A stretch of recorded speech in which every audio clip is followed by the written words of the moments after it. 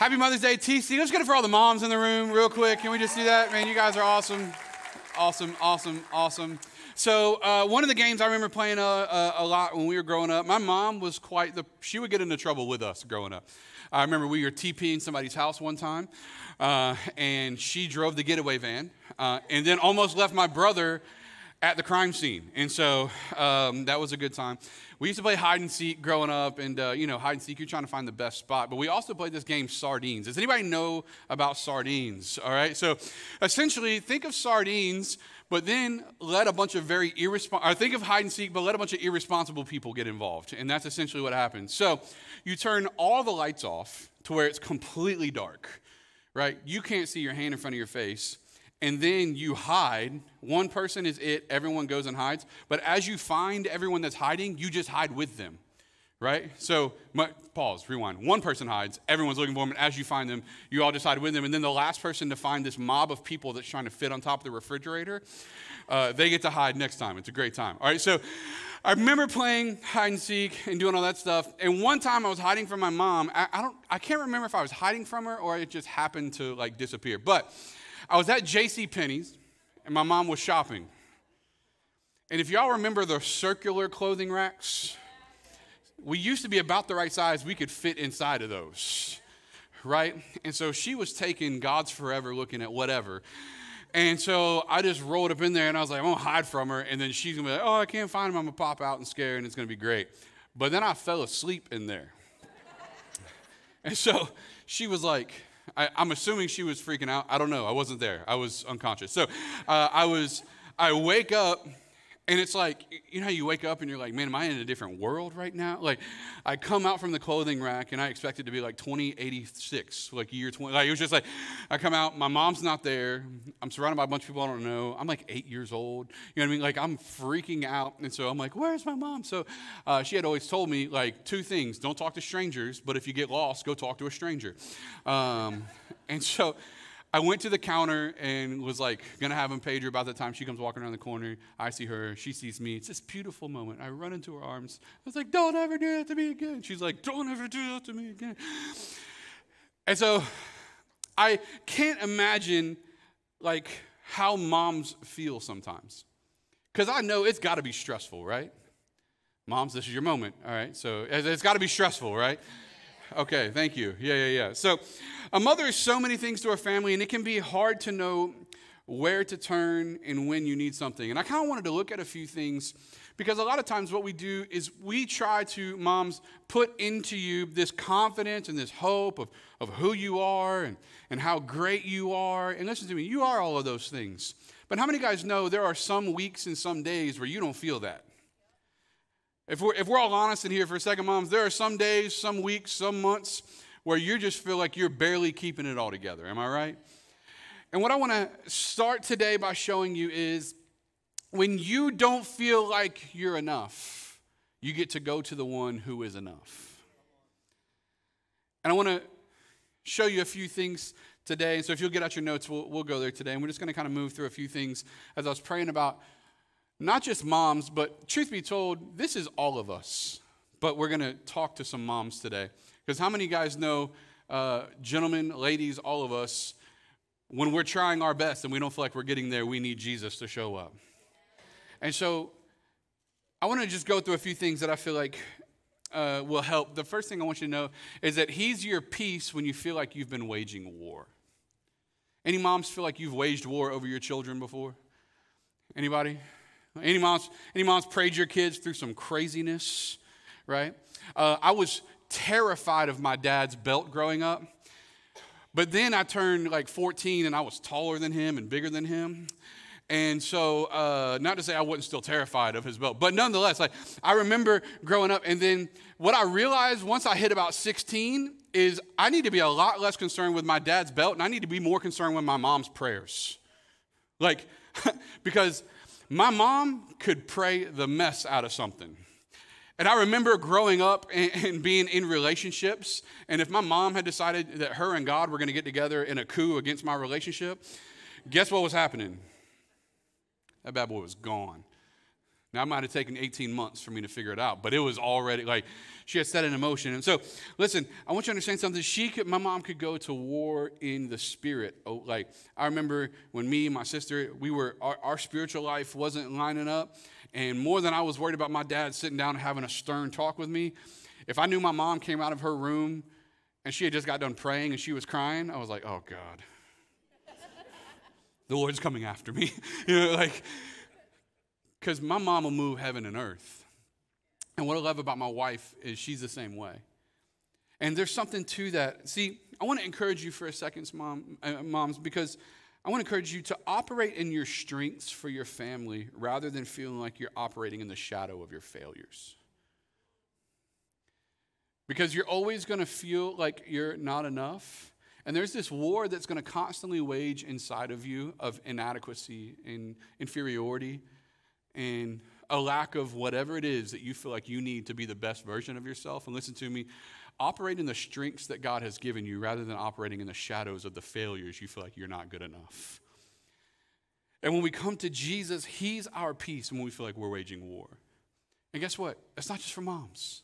That's for all. As a matter of fact, everything we're going to show you. Philippians 4:4-7 says this, rejoice in the Lord always, and I will say again, rejoice. So let's say that word, rejoice. So Paul comes out of the gate. He's like, rejoice in the Lord always.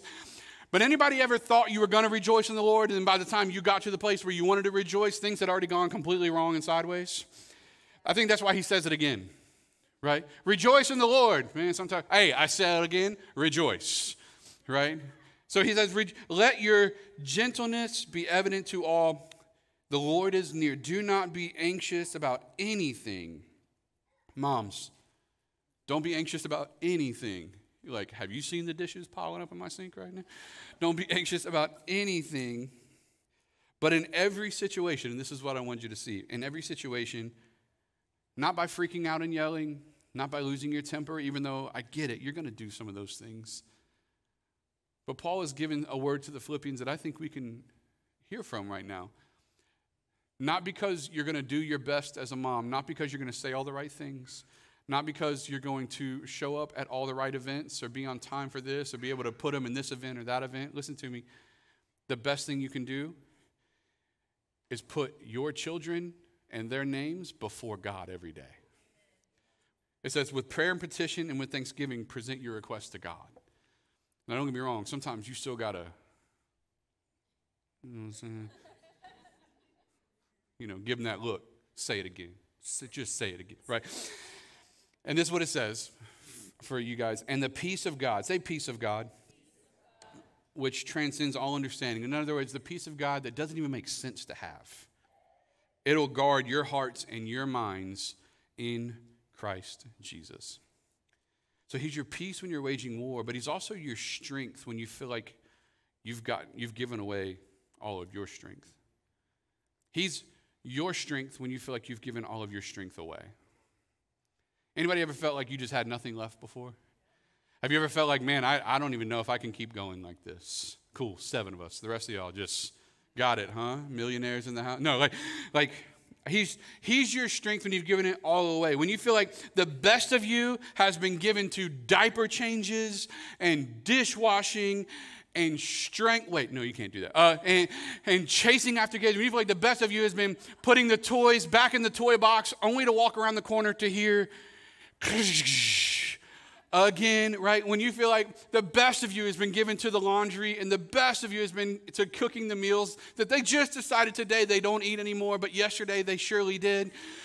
When you feel like the best of you has been given away to everything in your family, when you feel like you've run out, listen to me, when the best of you has been given to your school programs and their sporting events, and it's been given to cooking and cleaning and all of those things, when you feel like you've given the best of you away to all of that, listen to me, there's still a strength that isn't up to you to have. It's just up to you to lean into. It's not your strength, but it's a strength you can have. And this is what it says in 2 Corinthians 12. It says this, but he said to me, my grace is sufficient for you, for my power is made perfect in you giving it your best. Is that what it says?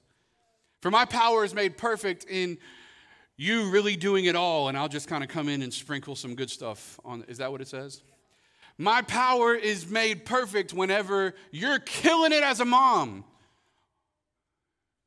Is that what it says? My strength is made perfect, listen to me, in your weakness. Jesus is most glorified in us, not when we're doing our best, but when through the power of his Spirit, we're somehow able to do our best, even when we're at our worst. And so I'm here to tell you today to find great courage in the fact that he's our strength, right? But then he says, right, and he goes on to say, therefore I'll boast all the more. Paul says, I'll boast about my weaknesses so that Christ's power can rest on me. So he's our peace, he's our strength. He's also your hope when you feel like situations are hopeless. Turn to your neighbor and say hope. Come on, turn to him and say hope, just a little louder. He's your hope when situations seem hopeless. Like, I want you to think about this for a second.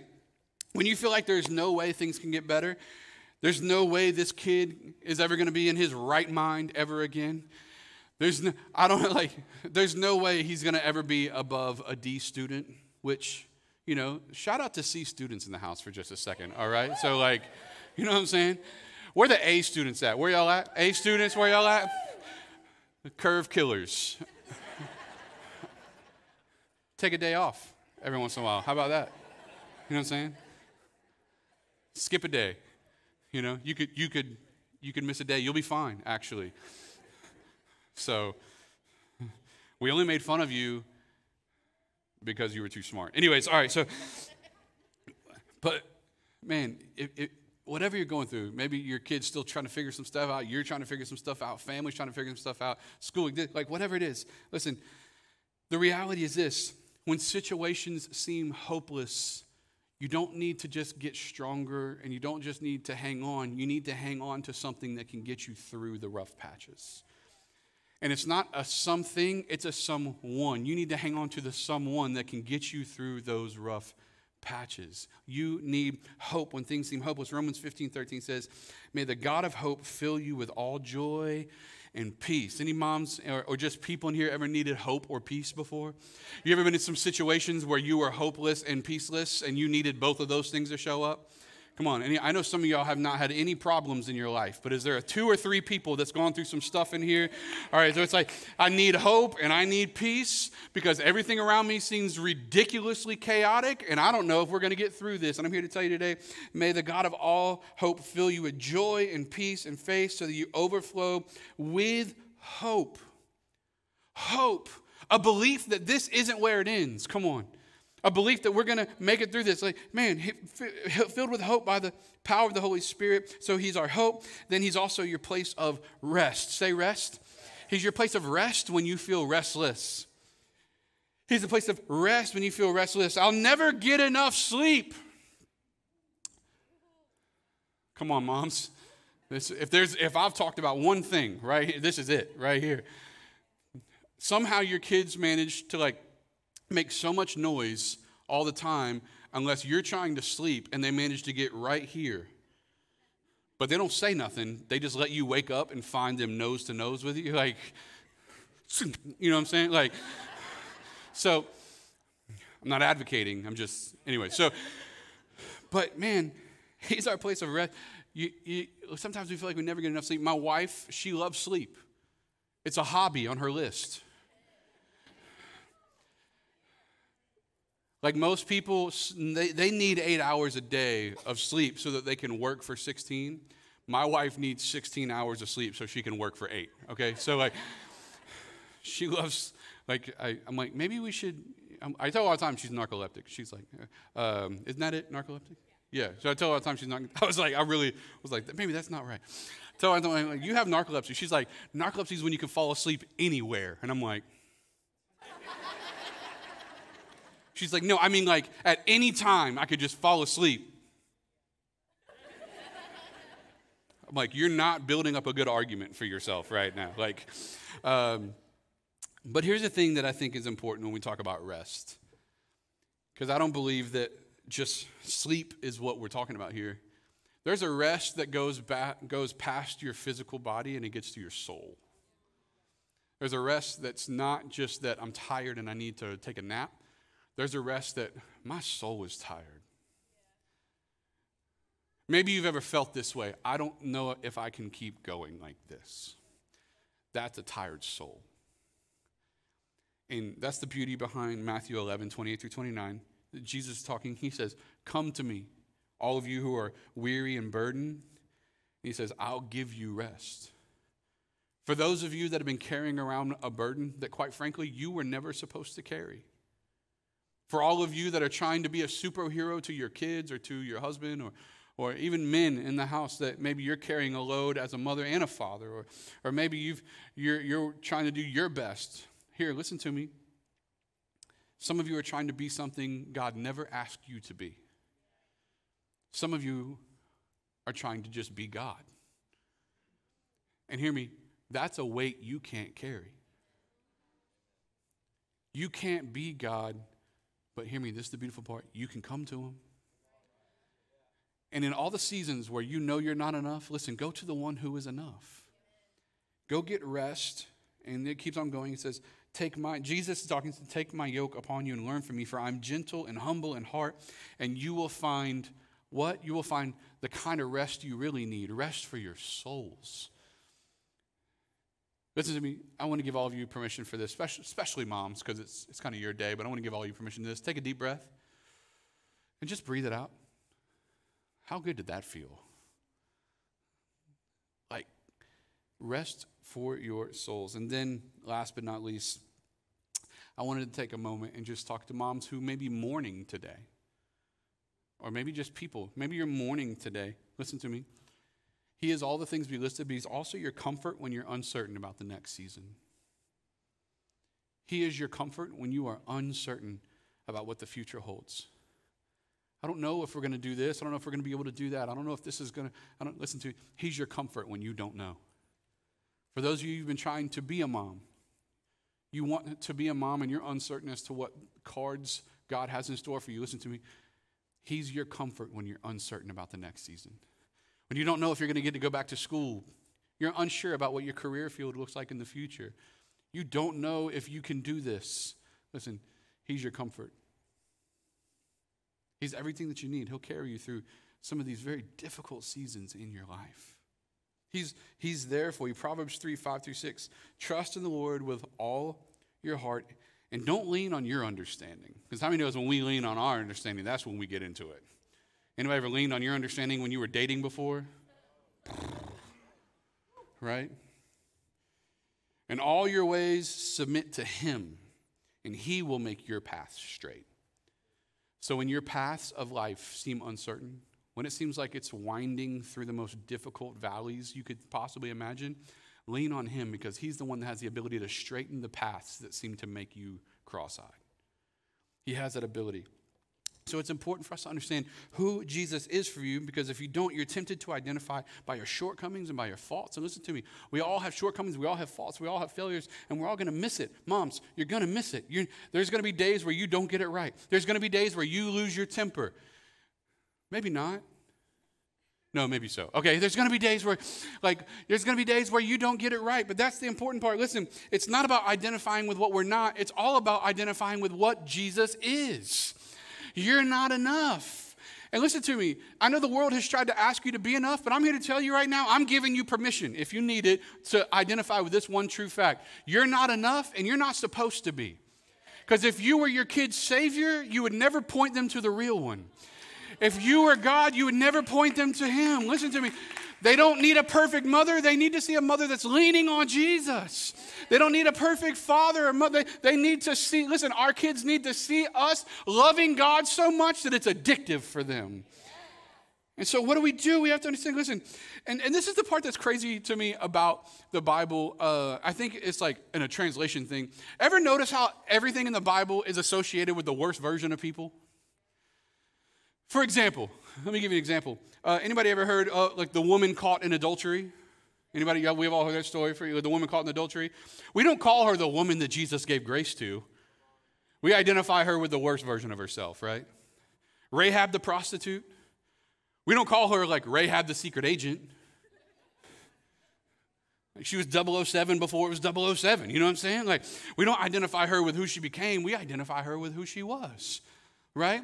The woman with the issue of blood. We don't identify her as the woman that Jesus healed. We identify her with the things she couldn't get rid of.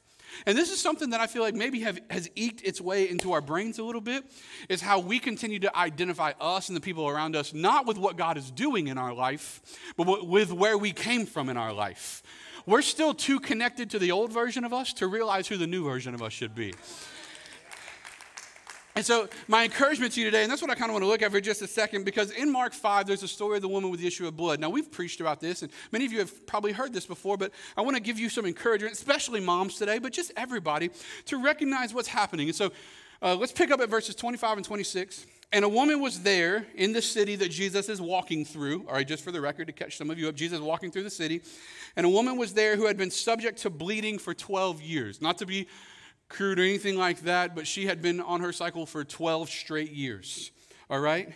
And so she had suffered a great deal under the care of many doctors and had spent all she had. Yet instead of getting better, she grew worse. Now I want to point out some key words here, because she was subject to bleeding for 12 years. She suffered under a great deal, right? She spent all she had. Say spent. And she only got worse. She never got better.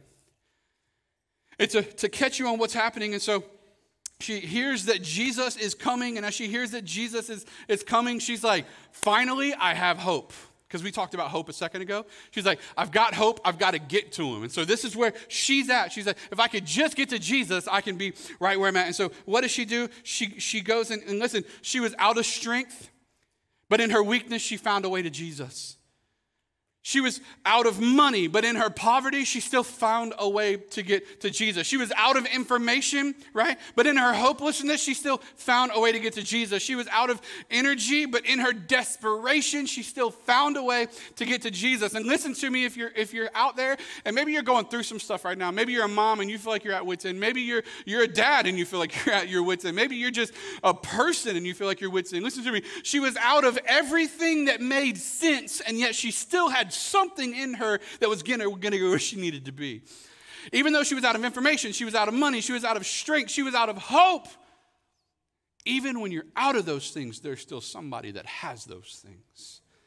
And she presses in, and maybe you feel like you've run out of things sometimes, but in your moments of emptiness, you can go to her. Matthew 9, 20 through 21 is the tail end of the same story. And she came behind him and touched the hem of his garment. Say hem. She touched the hem of his garment. First she said within herself, if I could just touch his garment, I'll be whole. She was saying, I don't even need him to reach out and put his hand on my head. I don't even need him to like wapoof me with a Bible. You know what I'm saying? Like, I don't even need like the whole cruise of oil. You know what I'm saying? I don't need to catch a super soaker of anointing. Okay? Like, I do not need a giant water balloon of Holy Spirit right now. I just need to touch him. She's saying, I don't need all of him, but I'm at a point right now where I do need some of him. Anybody? You ever been in a spot where you're going, I don't need all of Jesus right now. I'll take all of them. But God, I just need something.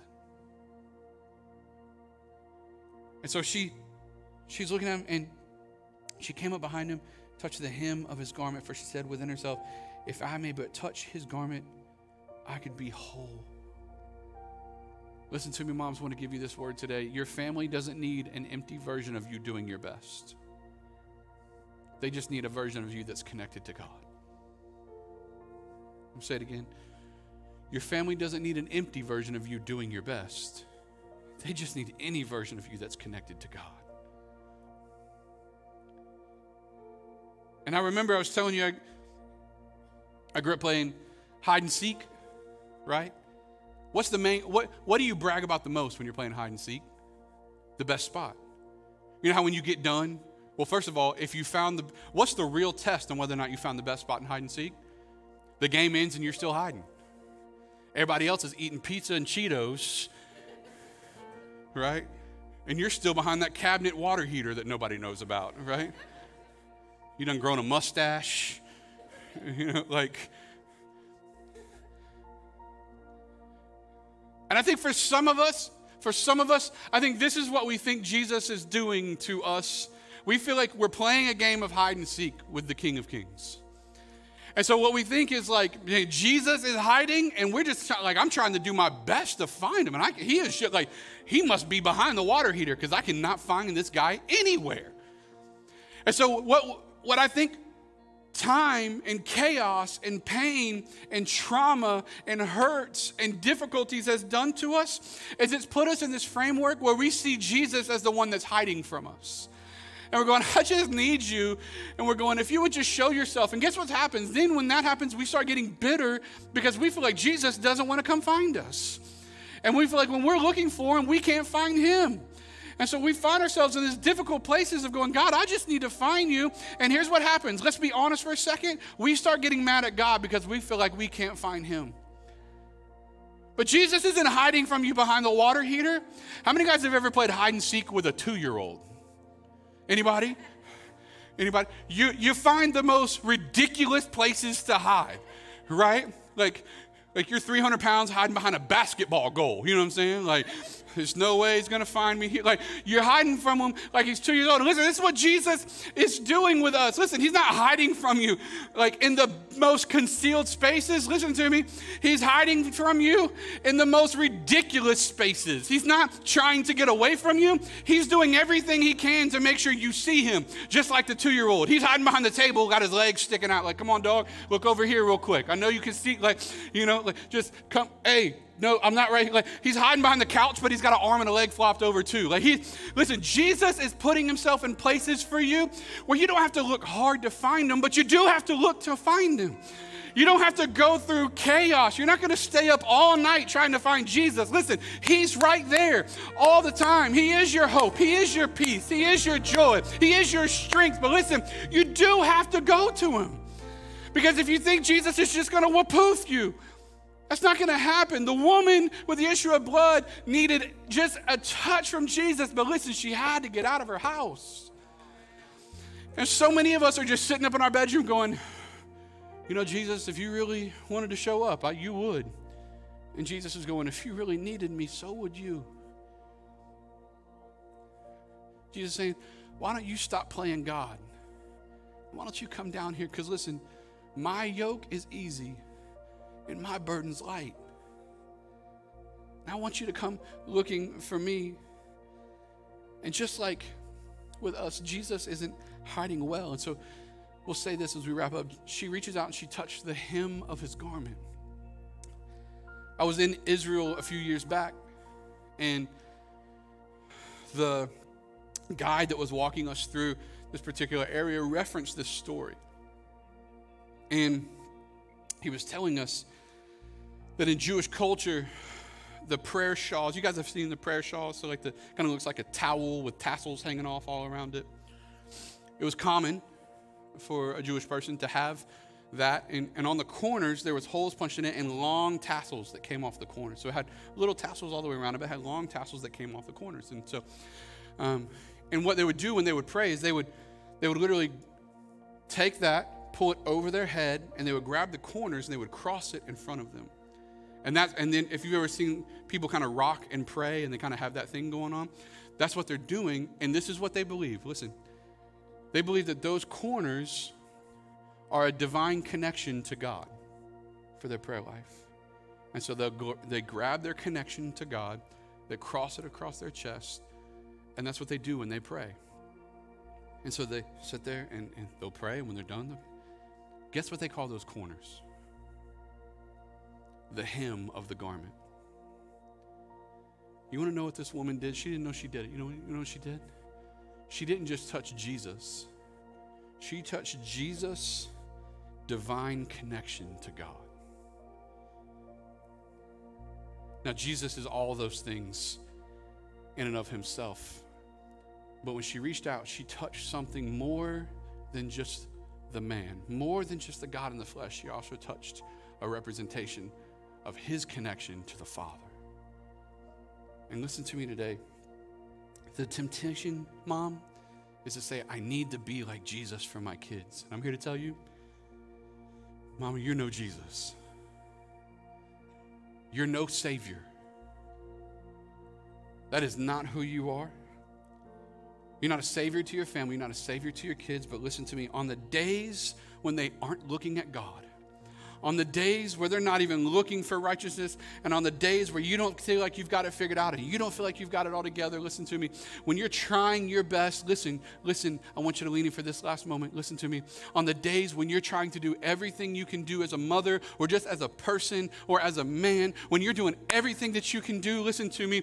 Listen, you're never a savior to the people around you. But what the people around you need is for you to be connected to the Savior. When they reach out and touch you, they don't need to find God when they touch you. They just need to find someone that's connected to God when they touch you. They need to find connection to God who can give everything that you need. And so listen, I want to encourage you today. Listen, if you've been disconnected, if you've been hurting, if you've been trying to figure some things out, I'm here to tell you today that Jesus is the one that can get you everything that you need. He is your hope. He is your strength. He is your peace. And lean into that today, because when you're not enough, and hear me, we're not enough. Jesus is enough. And so let's not be Savior. Let's connect our families to the Savior. Amen? Let's pray today. Father, we thank you. We thank you for who you are, God. Lord, I pray right now that we would see you, Jesus, for who you are. You are our hope. You are our strength. You are our peace. You are our comfort, God. And so we come to you looking for you to be everything that we need. Thank you, God, that we can trust you. Thank you, God, that we can put our hope in you. And so, God, I pray for every one of them, Father, that as we look to you, that we wouldn't find strength in and of ourselves, but we would find a connection to you that is the strength we need. We wouldn't find hope in and of our own power, God, that we would find a connection to you, and that is our power. And so, God, I pray right now for moms all across this auditorium who are tired of trying to be everything, that you would give them a grace to realize that it's not up to them to be everything, and that you carry us. And so, Father, we look to you, and we thank you, and we love you this morning. In Jesus' name, if you're here today and you just, quite frankly, want to make this simple, you need Jesus to forgive you of what's in your life now and move forward with God so that your past no longer dictates your future. When Jesus went to the cross and he died there, he paid for your sins. And today, if you want those sins to be forgiven, you want a clean slate in Jesus, the Bible says that we put our faith in, we repent, we turn from that life, but we put our faith in Jesus, that we believe that when he died on the cross, he died for our sins. And if that's you today, you're ready to say yes to Jesus, we want to invite you to pray this prayer with us. And this prayer doesn't make you saved. This prayer puts words to the actions of your heart. It says, Jesus, I'm believing in you that you paid for my sins and I'm giving you my life. And if that's you, I want to invite you to pray this prayer with me, and the whole church will pray with you. Say, dear Jesus, forgive me. Forgive me my sins. Forgive me my wrongs. Make me pure and make me whole. I believe you died for me, so I give you my life. Make me brand new. Give me a fresh start, and I'll follow you forever. In Jesus' name, come on, TC. In Jesus' name, amen and amen. Awesome, awesome, awesome.